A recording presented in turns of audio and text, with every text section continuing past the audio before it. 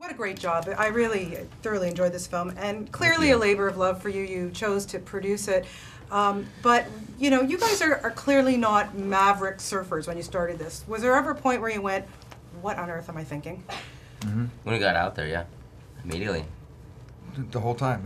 Yeah, never went away. I mean, when you're learning to surf and you're struggling to even get up on a small wave. Yeah, you know, a 4-foot wave, I think, has like 2 tons of pressure. A 4-foot wave, you know, once broken. So, I mean, obviously it's water, and it's not like a car, but like it's the same idea in terms of like the jolt, you know. Yeah, but a 30-foot wave. A 30-foot wave is a. And wait, but then there's the 30-foot Mavericks wave, which is an entirely different thing in itself. Yeah. It's so big, cold, heavy water. You had to learn to respect it right away, and find ways to please the wave. You know what I mean? Stay out of its way. Yeah, but never. You know, you were never one to shy away from a physical activity. No. But dude, you almost lost your life doing this movie. Yeah. What on earth? Like, were you thinking after? Like, does something like that change your life? It did actually. You know, it did, and actually, I have no regrets about. I just think I do really think that I'm lucky, and in fact, that a lot of our story is about the difference between fear and panic. Yeah. And I had been having these discussions, especially with our second unit director, who kept saying, "You panic out there, you die." And suddenly I'm under, and I'm like, "This is crazy. This is everything that I've been talking about, telling this kid." And all I wanted to do was scream, "Go!" Because it went on and on and on. I'm like, I gotta breathe. And yet, it was all about being zen. And if I hadn't done those scenes, I don't think I'd be here, because it just was an eternity, and I kept going. Just remembering your own words underwater. Remembering my own words, going, don't breathe, don't breathe, just don't breathe, don't.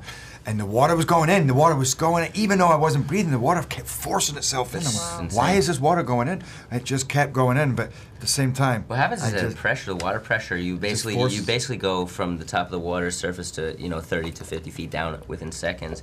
And then what it also does, you can take a deep breath if you want, but that thing is gonna push it out of you. So, if you ever let your air out, you're sink, and you basically have a fourth of the time that you are able to hold your breath, third of the oxygen. And you're full of, and then of course, and then the water goes, and it actually goes into your lungs, and then you're in big trouble. And I'd lost my board as well, because I kept thinking, why am I not, I feel like I should be starting to come up now, but I felt like I was just free floating and spinning and spinning, and then I put my hands on here, and I went, oh no, my board's gone. And I didn't know, where am I going? Am I going up? Am I going down? Because I just wasn't, I didn't know where I was. It's black. It's when the wave, the white water's white, but underneath you can't see it. You can't see the surface. Well, we're all glad that it all. Yeah, man, dude, that you're here. Jonny, for you, the movie's very much about a mentor-father relationship. Yeah. But you're new to this business. What was it like to have this guy at your side? Life imitates art, and I think that,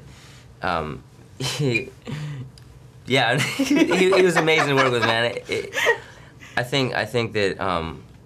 He's blushing. Come on, get him to blush. I think more watching him, as opposed to like the relationship with Jay and where it was very like verbal. I think on set I absorbed the most from him by watching him and being across from him, and really seeing that he's selfless, and you have to have the other person be selfless and open in order for anything to work.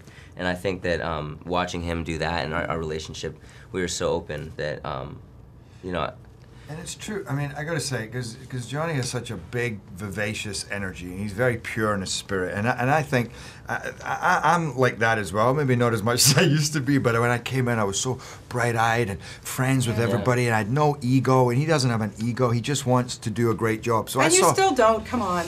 Okay. Well, anyway, I saw a lot of me and him and me. And yeah, absolutely. And I think that's very like the movie as well, is when is Frosty, what he sees in Jay, even though Jay's making him crazy, but he does go, this kid reminds me of me. He had that thing, that thing inside him, that insanity, and yet that intelligence and that genius. Yeah, and the dark side that he turned into like a very powerful thing. Yeah. I think I share that with my character and with me. Yeah. Well, terrific job on this, gentlemen. Really good. And might I add, you both look fantastic in wetsuits. Yes, thank you. Just putting it out there. Thank you. Always great talking to you.